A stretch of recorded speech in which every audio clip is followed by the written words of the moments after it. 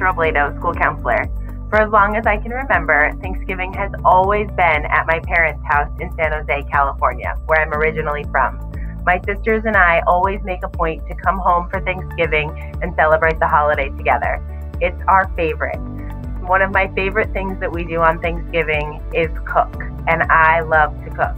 I help make all the pies, and in recent years, I'm in charge of the turkey as well. It's so much fun. One of the other great things that we do is my sisters and I exchange a quilt every year at Thanksgiving for the Christmas season to come. My mom made all of these wonderful quilts, and we made a pact to get together every year for Thanksgiving to change the quilts, so we rotate through them every year. This year is going to be a little different. We're keeping social distance and not going to see each other, but we'll find a way to do everything virtually. Hope you guys all have a great Thanksgiving. Hi, CMS family. So I've been asked to share a Thanksgiving tradition we have in our family.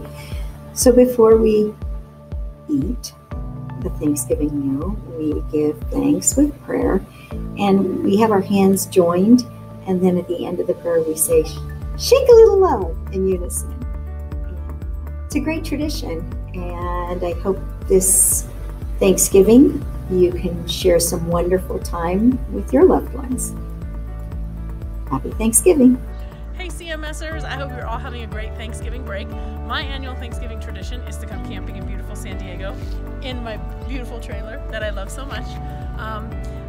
We stay here, I stay with family down here till Wednesday, and then we come back, and on Thursday we'll spend time with our family having Thanksgiving dinner.